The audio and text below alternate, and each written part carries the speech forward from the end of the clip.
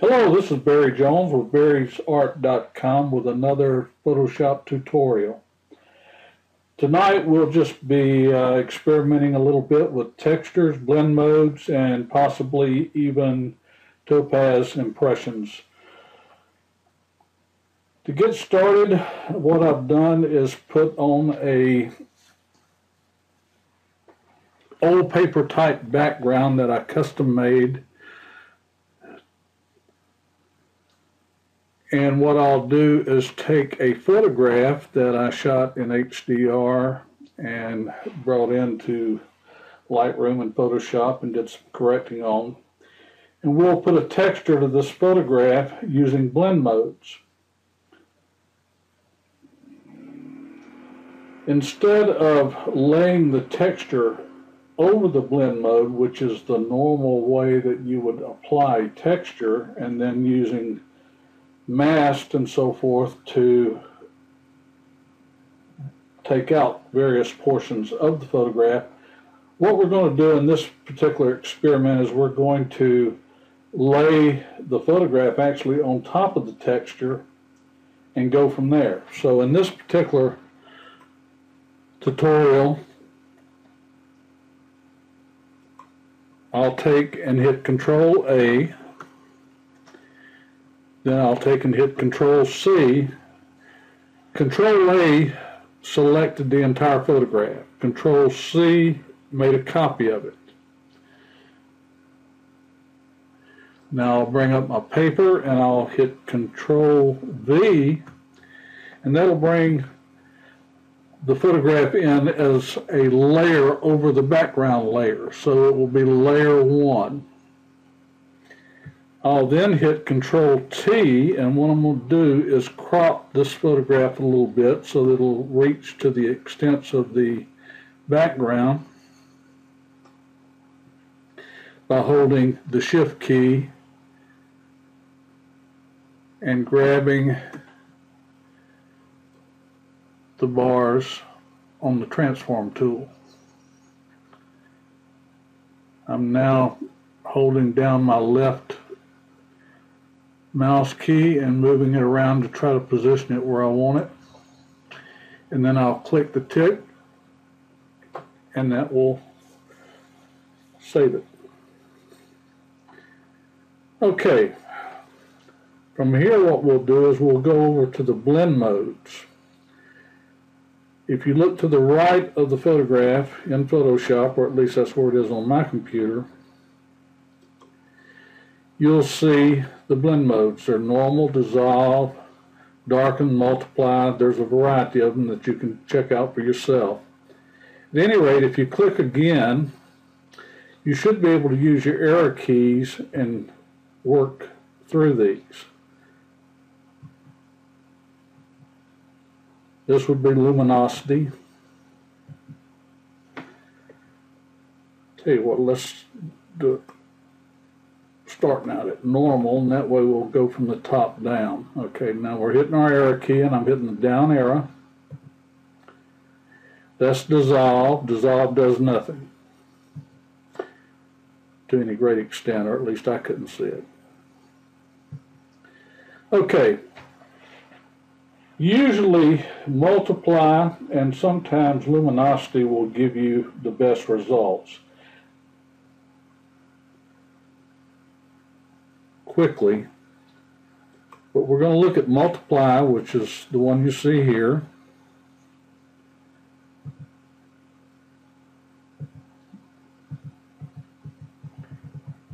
And we'll go all the way down to luminosity, which is the one that we saw briefly when I first went into the blend mode section. I kind of like the effect that this gives, however, it's not quite what I'm looking for in this tutorial. What I will do is go back up to multiply.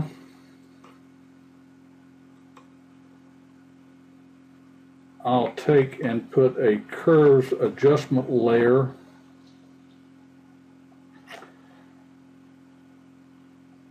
on the image with that in that multiply mode, and I will hit automatic to see where the computer suggests I place the curves. And actually the computer did a pretty good job, so I don't think I'll fool with them too much. Let's see what you can get a little brighter if you bring it up some. Okay, that looks pretty good. Pretty good. All right, so we're continuing to experiment. First, let's go Alt, Shift, Control, and E, which will make a layer that has combined all of our work so far. And let's go into Filters, and we'll go down here to Topaz Labs, and we'll go to Topaz Impressions. Now, this is a standalone, fairly new filter that Topaz came out with that actually allows you to use various filters to make your work look more like fine art rather than a photograph. And you can do anything from a pencil sketch to impressionistic oil painting to watercolor to pastel, whatever. It does take a while. It's a very powerful filter. It takes a while for most of this stuff to cycle, so we'll just have to bear with it.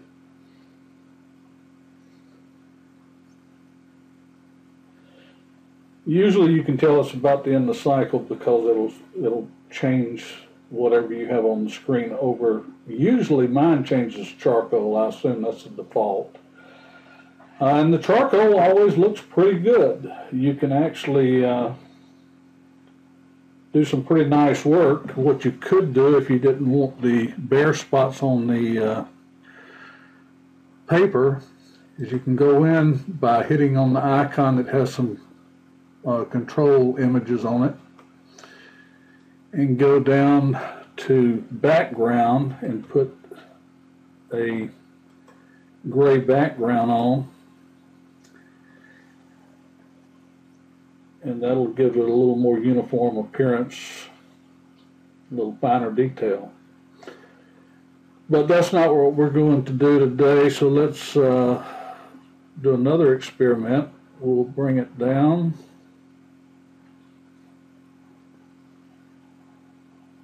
And we'll let it cycle as it always does. And this would be the Impressions Impasto 1 image if you're going with the featured presets. Again, you can take and click on the icon if you want to make changes to the brush size.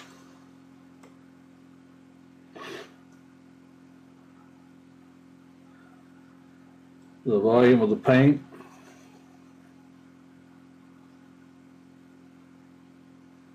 The opacity of the paint.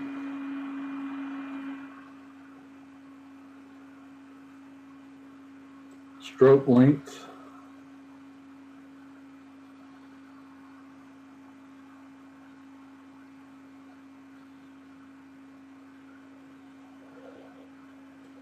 The spill. One thing I like about this particular filter is it gives you a lot of control, and you're actually creating an original work of art. Even though you're not painting it, you are using your innate ability and talent to create your own personal vision.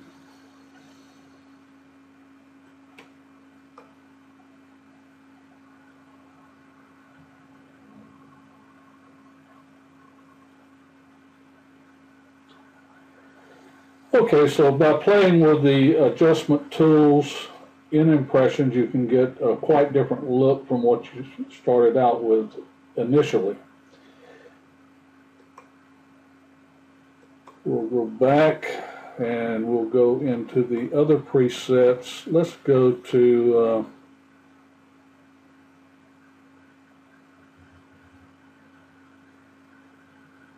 the painting preset. Okay, and what we'll do this time is we will use the watercolor 4 preset.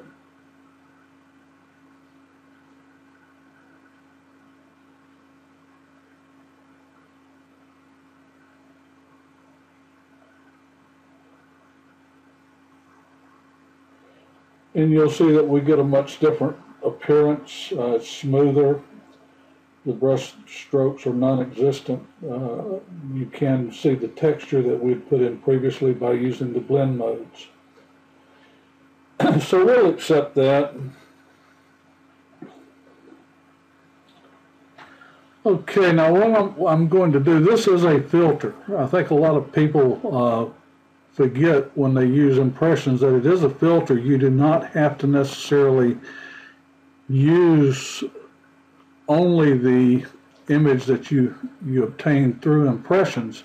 You can take and reduce the opacity of that particular layer, and it'll bring out a little more detail from your previous layer and still give some of the effect that you've got in impressions. In other words, you can use it just like you would any other filter available to you in Photoshop or whatever filters you have, whether it be Nik, Topaz, or the variety of other filters available online. Okay, this concludes this tutorial. As always, thank you very much for viewing it. If you get a chance, please stop by my website, barrysart.com. Go through the artwork there and my blog.